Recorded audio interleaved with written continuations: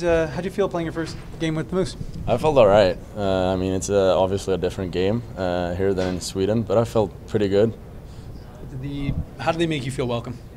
Oh, the guys have been really good to me. I mean, the first day I got here, almost every guy got up to me and said, "How are you?" and welcomed me really good. The staff too. So I'm really excited to be here.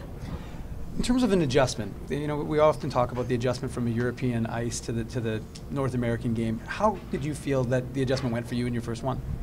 I think it went all right.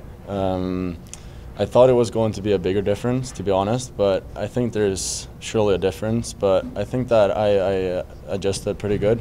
Obviously, there's some things you want to change, but I think I did pretty good.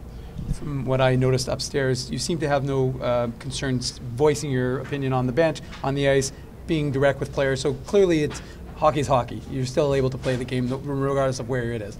No, that's true. I mean, as you said, hockey is hockey, and it's everywhere, all over the world. And just want to feel the guys comfortable on the ice. So a lot of talk, I think, helps out a lot.